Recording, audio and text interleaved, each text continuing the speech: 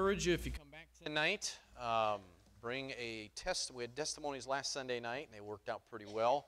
But I encourage you to bring a testimony of something you've got from your Bible reading. So if you got something from your Bible reading, go ahead and bring that tonight before the teaching on life of Christ. All right, turn to Job chapter 25. We're going to read a whole chapter this morning before we get into it. Job chapter 25. All of you are scared until you get to Job 25. You find out there's only 6 verses in Job 25. You're like, oh boy. Aren't you glad I didn't say we're going to read a whole chapter? Turn to Psalms 119. So you're welcome. I'm nice. All right. Job 25. This is one of Bildad, one of Job's friends, who at first was a good comforter. There's only a couple of verses in Job chapter 2 that relate to him being a good comforter. And they came for a couple of weeks and were with him and sat with him. And then they opened their mouths. And later on he calls them miserable comforters. Miserable comforters. But it doesn't mean that everything they say is wrong. There's some things that he says here, or they say in the chapters to Job, that they weren't on point necessarily, but they weren't necessarily wrong. And this verse jumps out to me today, and it says in Job, turn me down just a touch. I feel like I'm just a little too high here. Job 25, then answered Bildad the Shuhite and said, dominion and fear are with him. He maketh peace in his high places. Is there any number of his armies, and upon whom doth not his light arise? How then can a man be justified with God, or how can he be clean that is born of a woman? Behold, even to the moon, and it shineth not. Yea, the stars are not pure in his sight. Think about that in contrast to God. You see a star out there, and it has no morality. It's just a star. And it really, when you read Genesis chapter 1, I think it's an amazing thing when he makes the stars. It talks about the heaven and the earth and the universe, basically, and it says, and he made the stars also. But yet, we see him out there, and they make beautiful nights, lights in the night sky, but he says that they're not even pure in comparison to our God. Now look at the next verse, and this is where I want to focus in. How much less man that is a what? A worm, and the Son of Man, which is a worm. Now I don't know about you, but I don't like being called names. I don't even if they're justly due, right? If somebody calls you something and you're like, yeah, that's not true, and somebody calls you something and you're like, yeah, I guess you're right. I probably need to change that around. I've never been called a worm before, except when I open my Bible, and then the Bible, Bildad says, hey, we're a worm. We're a worm. And so I want to give you some things here. A worm is an animal that typically is a long, cylinder-like, tube-like bodies with no limbs or eyes. Now, some of the worms that we're going to talk about here in the Bible are not exactly that, but a worm is what you would expect it to be. It just kind of looks, it's a nasty little thing, right? Nobody likes to, what does it say? Nobody likes me, I'm going to go out and eat worms or something like that. Not really necessarily we think about worms in a very positive content. And obviously Bildad here is not relating to worms. I mean, he could have, imagine if somebody else was writing the Bible. Bildad, how much more man like a butterfly, or like a parrot, or like a lion. No, he goes to the lowest, even subterranean animal and says man is likened unto a worm. Interesting. Worms vary in size from microscopic, which is ones you don't want to have, amen? Microscopic thread worms, ones you just can't see, but they're there, living creature, to over 3 feet in length for marine bristle worms. How many of you ever had a saltwater aquarium? Anybody ever had a saltwater aquarium? All right. Did you have bristle worms at all in them? Did you have live coral? Yeah. Yeah, you don't know. You buy live coral and you don't really realize it until night comes out. Or one of your fish dies and he's floating and you're like, I'll get to him tomorrow, and you come back tomorrow and you ain't no fish to get to. And then you come down there and you got yourself a flashlight or a light, or so you flip the light on. I had a saltwater aquarium, about big 5-gallon one down in the parsonage years ago. And I had saltwater fish in there and I had different things in there, and most of them died because I didn't know what I was doing. But when they did die, they never were found. You say, why? Inside the live coral that I got at Bob's Fish Place over here were things called bristle worms. Okay, bristle. I'm over 40. Any of you ever played with bristle blocks when you were a kid? No? Lincoln logs? Did you know Lincoln? Just, okay, wasn't sure. Yeah, all right. Bristle blocks, my grandma had them. Maybe they're way before my time. And they had little blocks and like Legos, but they have little things that stick out and you put them together and man, we'd make things just like you would with Legos. And they were bigger. And that's kind of what a bristle worm looked like. It had little sticky things all over it and it would go across the bottom of our tank and we had a ton of them. I had to get in there and clean them out because they would just take over. But we had ones in there that would come out and they were that long. I didn't know where they were living. They would come out and they were long and they just kept growing. Well, I just kept feeding them dead fish accidentally, but you know, needless to say, those were small ones. But do think about it, 3.3 feet long, a bristle worm. And don't worry, it's in the saltwater ocean. You're probably never going to see one in real life. That's small in comparison to the African giant earthworm. He usually is 4.5 feet long and can get up to 22 feet long and weigh almost 4 pounds. That is crazy. You would think he was a snake, right? Good fishing. You might catch a whale with that one. 22 feet long. And he is microscopic in comparison to the bootlace worm. Now, bootlace worm is only about yay big. It's very small. It's probably not even as wide as my finger. It's much smaller than that. But there was one in 1864 after a storm by St. Andrews, Scotland that washed up on the beach. It was more than 180 feet long. 180 feet long, longer than the biggest jellyfish, which is the longest animal in the, I can't remember what they call the jellyfish, but longest animal in the ocean. Worms vary in sizes, don't they? Aren't you glad you just have to worry about night crawlers? You know, and what we have done with worms, I mean, they're pretty gross. When I talk about some of the things in the Bible, it's not like they get better just because the Bible's writing about them. So I'm going to go to some kind of nasty things in the Bible with the worm. It's not really going to be a very positive thing, but I want you to understand that we have taken that worm and we have put it into a form, what we call, oh, where did I put it? Right over here. And this is for anybody that wants them after service. I will be at the back door, called gummy worms. Amen? Oh, yeah, these things are great. You can even get them sour, you know. That's amazing. These things are great. So especially for the kids in this room want some, but let me tell you, as an adult, I have a hard time walking past the gummy worm. I just do. I like them. So I got 2 big bags. Thank you, Dawn, for buying those for me. Those will be in the back, and we'll make sure that we get them to you. In fact, I'm going to put them over here right now, and hopefully I'll remember to take them back there. Anyhow, but we've made worms edible. You know, I'm not a fish. I've heard of people making these, you know, things. We're going to do a challenge to eat a worm. I'm out. I am not in, but you give me a gummy worm, man, I'm all in. In fact, they've made worms so edible, they put them in a dessert called worms and dirt. Anybody ever had that before? I don't know what that is, but that is good stuff. It's got Oreos crumbled across the top and some whipped cream, and those gummy worms are inside it. Good stuff, good stuff. I don't need to eat too much worms and dirt, but amen, it's good stuff. But worms are not usually something that people think much about unless you're like Dietrich. Anybody know what Dietrich likes to do? He likes to fish. I asked Dietrich last night, I said, would you do me a favor? I said, would you bring to church some worms? And he went out and he goes, all I got to do is bring my night crawlers. He already had them. He's probably got them all named. You say, what are they for? Those worms right there are for catching a fish. Now, I don't like the way Dietrich fishes. Usually fishes and releases. I don't understand that. I like fishing and catching and eating, amen? But Dietrich understands what he's doing. He's a fisherman. And he had these things on hand. These are pretty nasty. I was going to pull one out and play around with it and, you know, kind of gross people out, but I decided not to do that today. You're welcome. Would you like to do that? Lou, would you like to have a worm?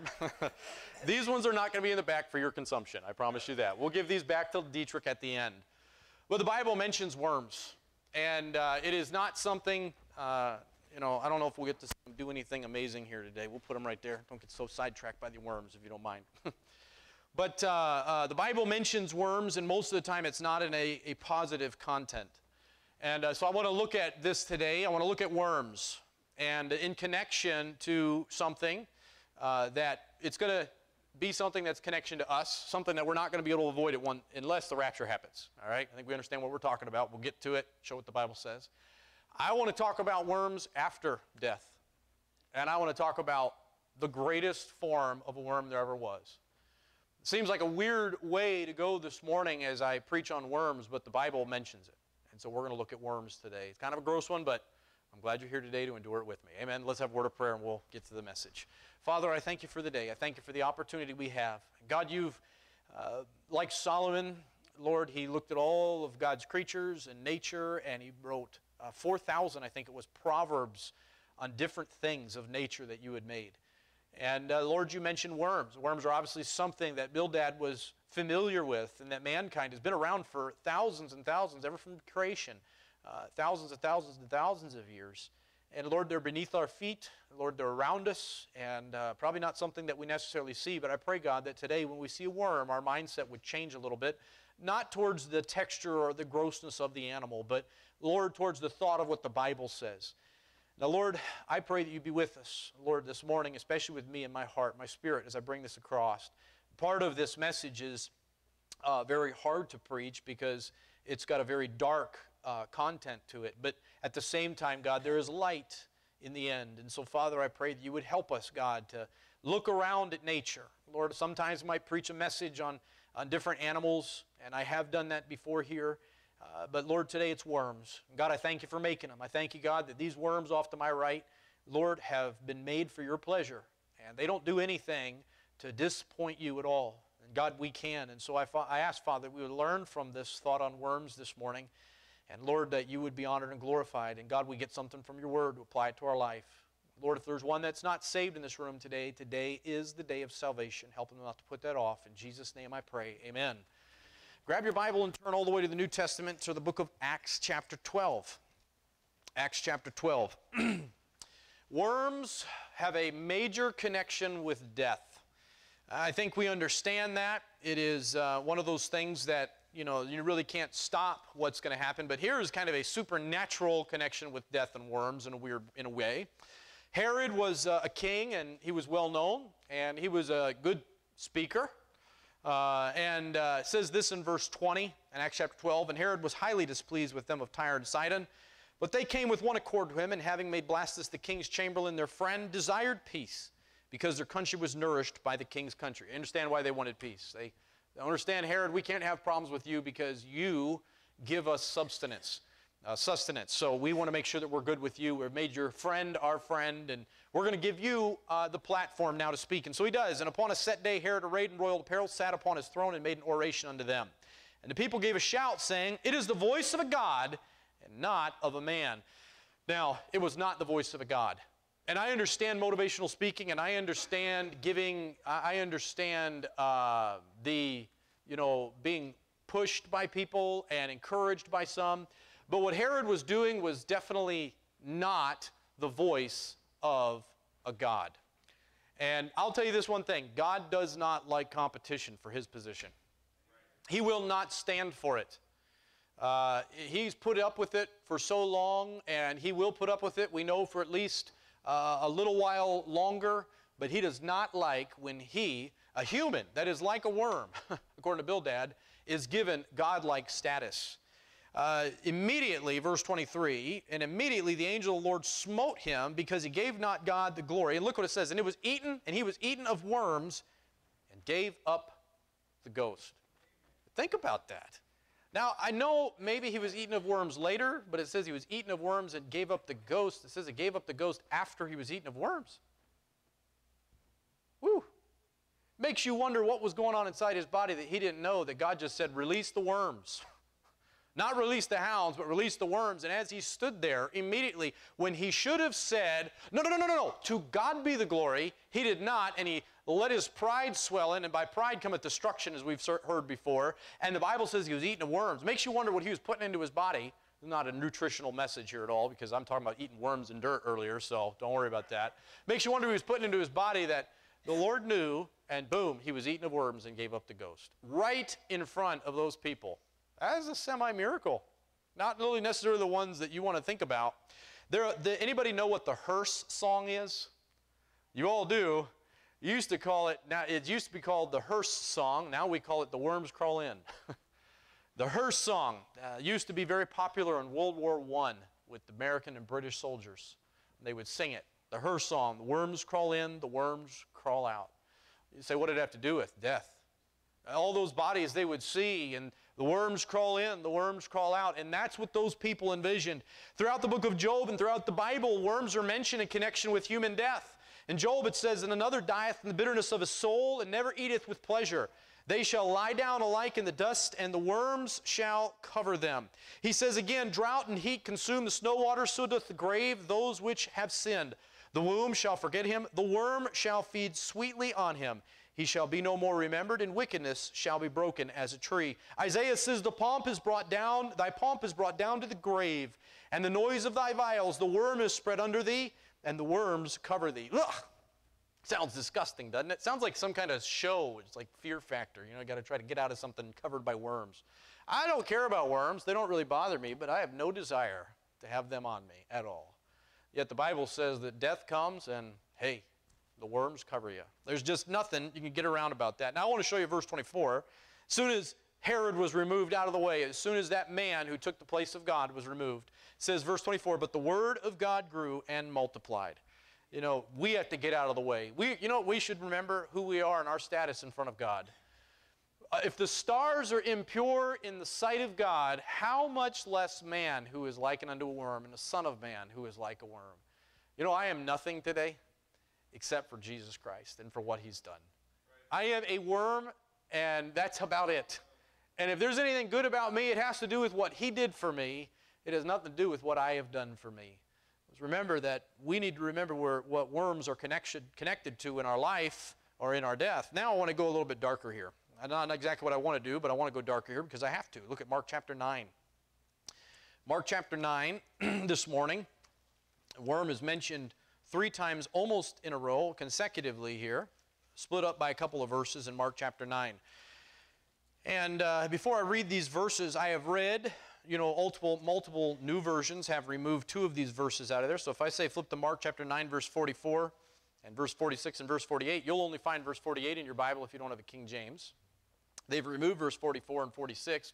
Makes you wonder why. Makes you wonder if they're scared of something.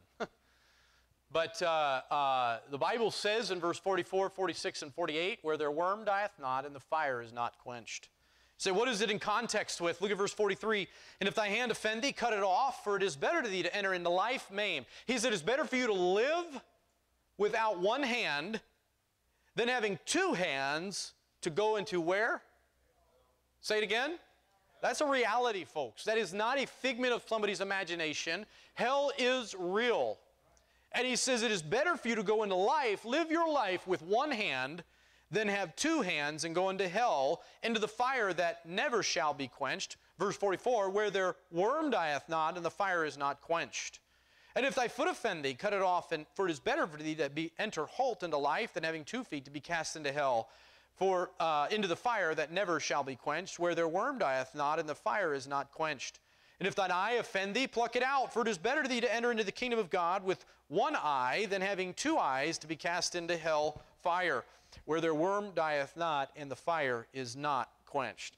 I think Jesus is trying to get across a very harsh but real reality of life after death. Life after death. The Bible says it's not just where the worm. Many of the new versions that have left the verse in there in verse 48 have changed it to where the worms do not die and the fire is not quenched. But what does the King James say? Their worm dieth not, and the fire. This gets very personal, where he says their worm. Who's he referring to? In verse 44, he's referring to the they in verse 43. In verse 46, he's referring to the people in verse 45. In verse 48, he's referring to the people in verse 47. He is referring to their worm in hell fire. Look at Revelation chapter 20.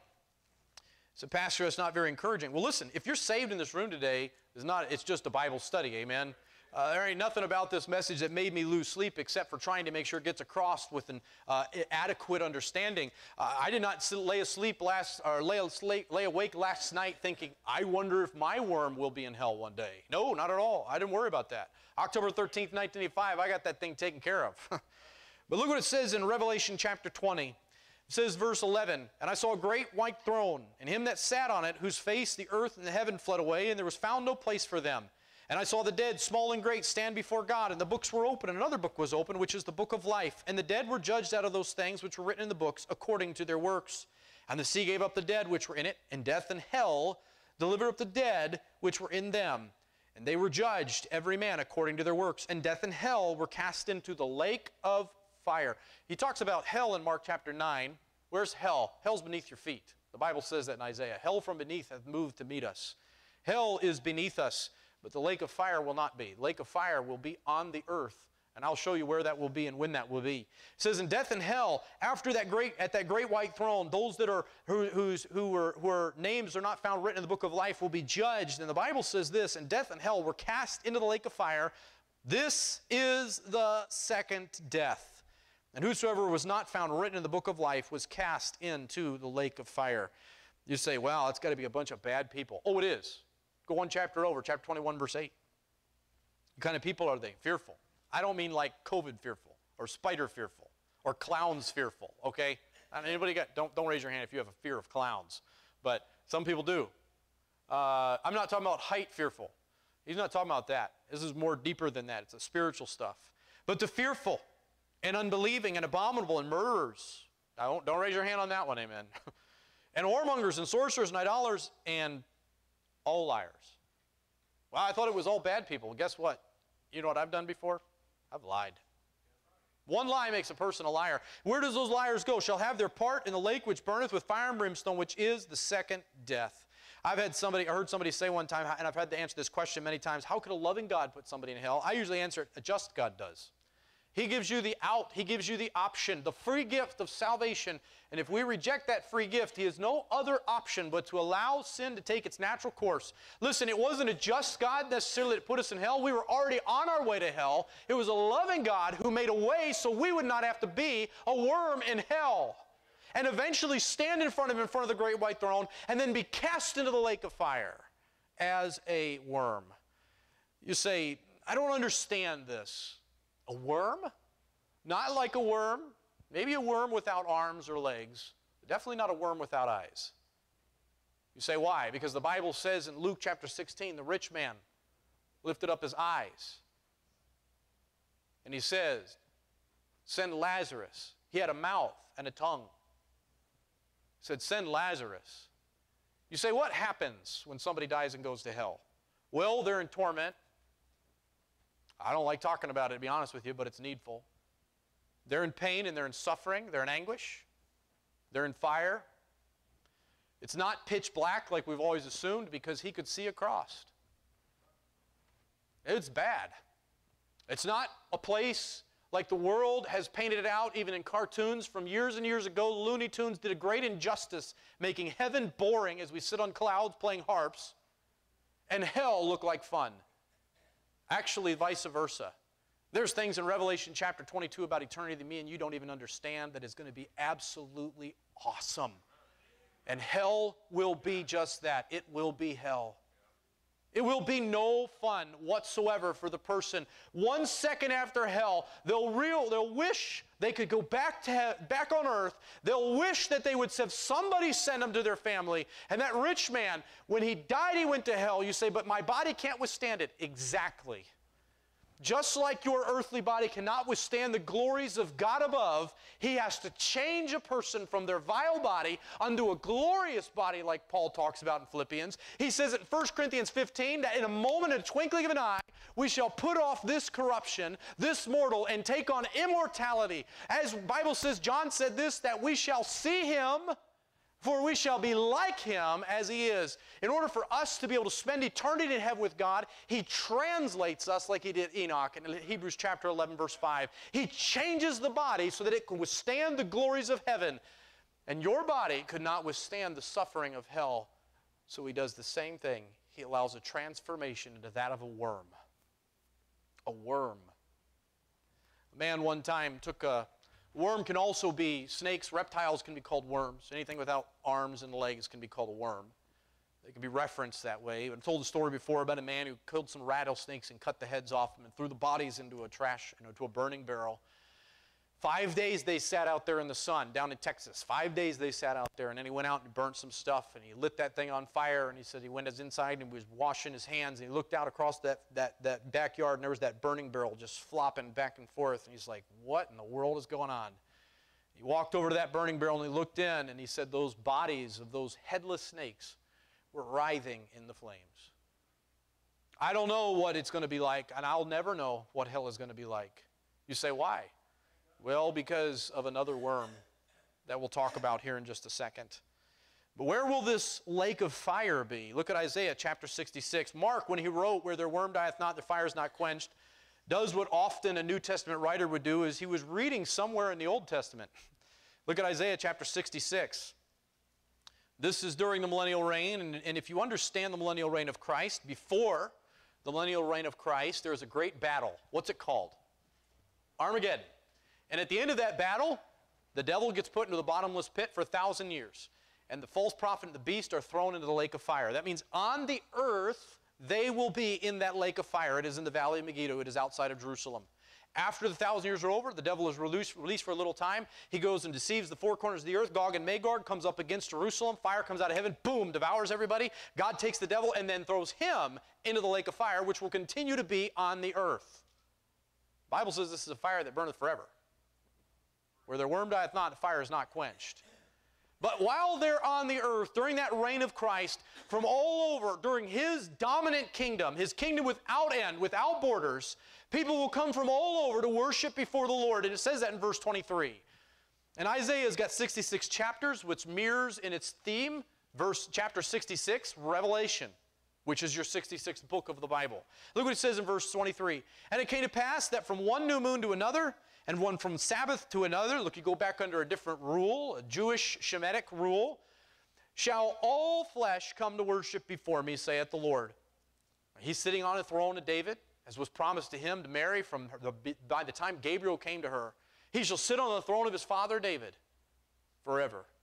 And there he is in Jerusalem, and he's sitting there on the throne, and all flesh for those 1,000 years are going to come, and they're going to worship before him. And look what it says in verse 24. And they shall go forth and look upon the carcasses of the men that have transgressed against me. You say, where will they be? In the lake of fire. For their worm shall not die, neither shall their fire be quenched, and they shall be in whoring of all men. Whew. It's rough when you think about it. That in that lake of fire may be workers of yours, maybe family members, that have a new body, but not an eternal one like God gives us. But a body that can withstand that torment and that pain. And they have eyes and a mouth, the Bible says, like the rich man did in hell. But I wonder what they're saying. I wonder if you'd recognize them. As you walk to glorify the Lord, having thanked God for what he's done for you, and you look down and there's those worms in that fire, and their worm, that fire that shall not be quenched. Wonder what they're going to say. Get me out. Is there any go? Can I get a redo? Maybe it'll just be a lot of squeaking, and we'll walk by, and hopefully it'll be unrecognizable, and we won't know what's going on, but it'll be there as an abhorring to all flesh. And as we walk to glorify the greatest king this world will ever know, we'll go past one of the grossest, nastiest places this world will ever know. Where their worm dieth not, the fire is not quenched.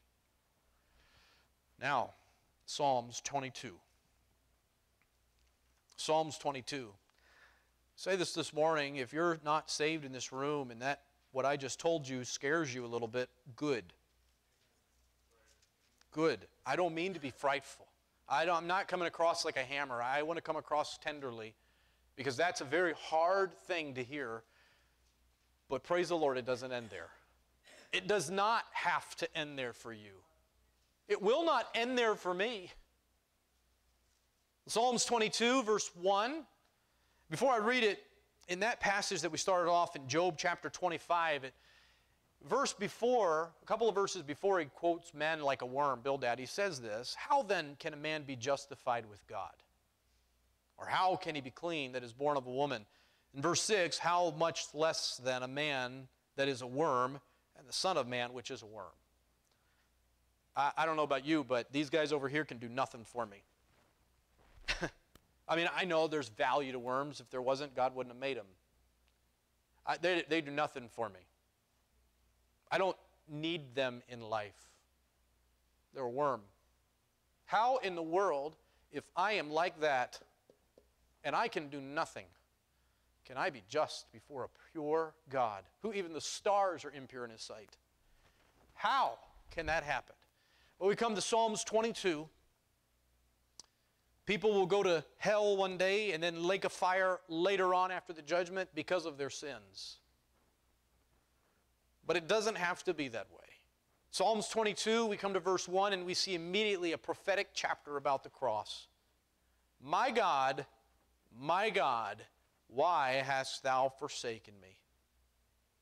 This chapter, through its entirety, deals with the thought of what Christ went through on the cross. Verse 7 and 8, all they that see me laugh me to scorn. They shoot out the lip, they shake the head, saying, He trusted on the Lord, that He would deliver him. Let him deliver him, seeing He delighted in him. When Jesus was hanging on that cross, I mean, He's up there naked and bleeding and His shame showing for everybody, and they're down here mocking Him and making a ridicule of what He went through. Just like the psalmist says. Look at 12 and 13. There was a satanic influence going on. Obviously, at the Last Supper, Satan entered into Judas to deceive him. It says, many bulls have compassed me, strong bulls of Bashan have beset me. They've gaped upon me with their mouths as a raving and a roaring lion. You say, who was ever present but not seen at the crucifixion was the devil. Oh, he was walking around. He was manipulating mankind. He was running the show without having been seen. Verse 15, my strength is dried up like a potsherd. My tongue cleaveth to my jaws, and thou hast brought me into the dust of death. Jesus on that cross said, I thirst. And they ran and got gall, water mixed with vinegar to quench his thirst. He was parched from the countless hours of the torture that He went through and then hanging in the sun. Verse 16, for dogs have compassed me, the assembly of the wicked have enclosed me. They pierced my hands and my feet. He was pierced for you and me. Verse 18, He was stripped naked. They part my garments among them and cast lots upon my vesture. They took His garments and they drew lots and they made a game of that purple robe that they put on Him. He was forsaken by His Father. Verse 19 and verse 1. Be not far from me, O Lord, my strength. O my strength, hasten Thee to help me. Verse 1, my God, why hast Thou forsaken me? Why art Thou so far from helping me? And from the words of my roaring. Everything you see here is a picture of the cross. Now, look at verses 14 and 16. I am poured out like water, which is true. They pierced Him and out came water. And all my bones, how many bones? How about that? All my bones are out of joint. My heart is like wax, it melteth in the midst of my bowels. Look at verse 17. I may tell. Tell here is a word that means count, like a teller. I may tell all my bones. He could count them. They look and stare upon me. I'll bet he did, in form, look different on the cross than the men next to Him. You say, why? Because shortly after Christ gave up the ghost, they came and break the legs. This is what they would do in crucifixion, because a man would be crucified and he would push up to breathe, but when he would go down like this, his lungs would fill with blood, and he would oftentimes just drown to death. So he would push up. So what they would do, so he couldn't do this anymore, is they would break his legs. And the Bible prophesied that his legs, Jesus Christ's legs, would never be broken. It would never be broken. And He died before they could do that. They came to break His legs, but they broke the legs of the other men. That means they were in form, but Christ was like a worm. Not this beautiful, ornate picture that you often see people draw Christ on the cross. He was like a worm. All of His bones out of joint, hung there. In fact, look at verse 6. Christ on the cross. But I am a worm, and no man, a reproach of men, and despised of the people. You know what He became so we don't have to? A worm. Sin. When people die without Christ, they find themselves in hell and eventually in the lake of fire and in the form of a worm. But on the cross, Jesus Christ paid that penalty. He took that form that is reproachable and despised among men. All his bones out of joint. You know what the Bible says about the love of God towards mankind? For he hath made him to be sin for us, who knew no sin, that we might be made the righteousness of God in him. Isn't it an amazing thing that Christ loved us enough to die in a shameful, reproachable way, in a form of something disgusting and detestable? And he did it for us. That song that we sang earlier, alas, and did my Savior bleed? And did my sovereign die? It's a question. Would he devote that sacred head for such a worm as I? I like our hymn book. They haven't changed those words. A lot of them have. That wrong songwriter says, I know who I am, and I know why he died. The Bible says, for Christ has also suffered for sins, the just for the unjust. Why? That he might bring us to God, being put to death in the flesh, but quickened by the Spirit. You say, but I understand he died for me. He took upon himself a form, his visage was so marred that you would not recognize him, the Bible says in Isaiah 53. He was despised and rejected of man. He bore our sorrows. He was acquainted with grief. Isaiah gives a very drastic picture of what Christ went through on the cross for us. He understands what death and sin and the penalty of it is, and what we will go through if we have not trusted Jesus Christ. Now in this chapter, look at verse 23. Ye that fear the Lord, praise him. All ye the seed of Jacob, glorify him, and fear him, all ye the seed of Israel. For he hath not despised nor abhorred the affliction of the afflicted. You know what, thinking about, stop there for a second.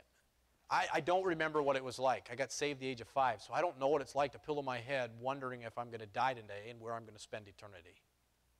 I don't. I can't remember. But there's such an affliction. People try to drown the reality of their future out before they hit the bed at night with entertainment or drugs or alcohol and illicit lifestyle. They try to put away that thought of knowing, and as they get older, they get closer to it, and it's like, I can't stop this freight train from happening. It's an affliction, and he understands. For he hath not despised nor abhorred the affliction of the afflicted, neither hath he hid his face from him. You know what that means? Just like Paul wrote, he is still rich unto all that call upon him. Today. You know what he can do today? Save even to the uttermost. You know what he can do today? You say, but he's been saving people for thousands of years. Yeah. And he still has not lost that power and that ability. He still has not turned his ear away. And our country and our people and our society and our world has gotten viler and wickeder. And they're glorying in it. And he still says, come unto me. Verse 24, but when he cried unto him, he heard. The Bible says, with the heart man believeth unto righteousness, with the mouth confession is made unto salvation. You say, Pastor, what you're speaking of this morning is not pleasant to hear. Neither is it pleasant to preach on, to be honest. I'd rather not. But I am not allowed to not preach on it. You say it's scary. Yep. In Isaiah 41, verse 13 to 14, it says, for the Lord thy God will uphold thy right hand, saying unto thee, fear not, I will help thee. He says this, fear not thou worm Jacob, and ye men of Israel, I will help thee, saith the Lord, and thy Redeemer, the Holy One of Israel. You say, I don't know if I'm going to heaven when I die. I'm nervous about it. I'm scared about that. What you said today is a great reality that I've not really thought about, and I've tried to put it out and not think about it. But now, to be confronted with having a new body, the Bible says, where their worm dieth not, this is too much. Fear not. Fear not. You say, why? Because whosoever shall call upon him shall be saved. You say, but you don't know what I've done. I got to get clean before I can come to him. Really? You know what we're like? We're like worms. You know what they're in right now? Dirt. There ain't no getting that thing clean enough to ever be presentable to me. Ever. You don't know what I've done. I am mixed up with the dirt of this world. I can't get clean. You don't have to. That's His job. He'll wash you with the water of the Word. He is the one that takes His righteousness and covers your unrighteousness so that the world is not on you anymore, and He puts His Holy Spirit inside of you, and He gives you, and He makes you a new creature. Old things are passed away, but all things are become new. Never can a worm make itself presentable to me. Neither can man make itself presentable to God, who even the stars are impure in His sight. But Jesus Christ did it so that you can be righteous. You say, what do I do? Call upon Him. Do you believe that He died for you? Do you believe you're a sinner? Do you believe you're going to hell? Call upon Him. Ask Him into your heart. Don't trust in your works. Don't coming to church today did nothing but make you come to church today. I'm thrilled you're here. But this did not secure a place in heaven for you. Baptism does not secure a place in heaven. Church membership does not. You say, what does it? The death of Jesus Christ and belief and trust in that does. One day, those that have trusted the death, haven't trusted in the death of Christ, like a worm, will forever be in the form of a worm in the lake of fire to remind them of what they've rejected. Mark said, where their worm dieth not, the fire is not quenched. Where their worm dieth not, and the fire is not quenched. Where their worm dieth not, the fire is not quenched. But those who have trusted and received the gift of God, the death of Christ for their sins, like Christ, will live in heaven like Christ with a glorified body. You know what Job said? And though after my skin worms destroy this body, and hey, you guys can have it. When I'm dead, I don't need it anymore, and I'll feed you. Amen. After this skin, worms destroy this body, yet in my flesh shall I see God. If you're saved today, you get a new body, and it ain't nothing like those guys over there. It's going to be like Him. And it isn't going to be like the one of the form of the crucified Son of God on the cross for sin. It's going to be like the glorified Savior who comes back in all of His power and stomps out the enemies beneath Him. You are going to be like Him, for you shall see Him as He is. The question is, what body will you have? And it all hinges on what have you done with the man Christ Jesus. Have you asked Him into your heart?